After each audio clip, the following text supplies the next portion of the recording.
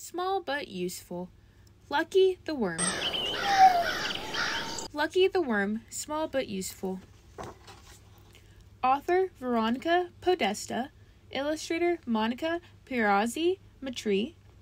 Concept and layout Tanya De Brito. Hello! Lucky strolls a bit distractedly around the garden. She moves forward very slowly. She retracts her body and then stretches it just like an accordion, and she leaves behind a thin thread of water. Suddenly, she hears a flower crying. Why are you so sad? I used to be the prettiest flower in the garden, but I am fading away. My petals are falling and no one admires me anymore, the flower tells her. Lucky is an expert gardener. She analyzes the soil in the flower pot. The soil is very hard. That's why your roots can't nourish you properly. I can help you. Will you let me in your house? And without waiting for an answer, Lucky goes underground. She works without rest, digging tunnels and mazes of underground paths so that water and air can reach every corner of the pot. She also prepares hummus, the ideal food for plants and flowers. Days go by and the flower is once again the most beautiful one in the garden. Mission accomplished! Lucky says before saying goodbye, Thanks, you are my best friend. Come back soon.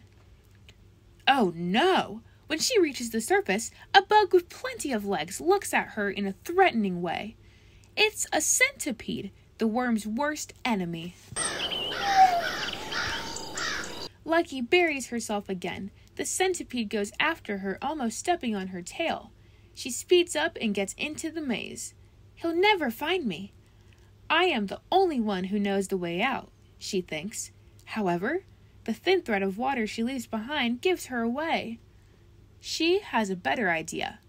She moves forward like an accordion towards a narrow tunnel where the centipede, who is bigger and fatter than she is, gets stuck like a sausage in a hot dog.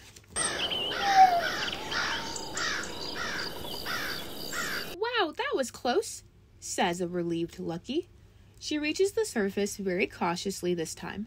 I don't want another surprise. But instead, it's a wonderful surprise. It's raining outside for the worms that is a gift from heaven. There she is, rolling in the wet soil, feeling the droplets over her body, when suddenly, something catches her attention.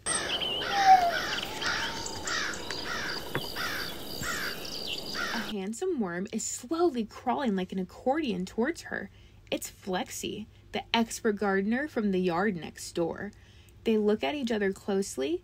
They feel butterflies in their stomachs. It's love at first sight. Flexi, who isn't shy at all, whispers in her ear, Would you like to build the prettiest garden in the world with me and live there forever? And that's how, cheek to cheek, they set off in search of a home to share. This is the right place, says Flexi. Lucky looks at him with a strange face. It's dry and sad, but what's the problem with that? They can turn it into a paradise. They work without rest, digging tunnels and getting the land ready so that trees and flowers can grow. Now, it's about time to enlarge the family.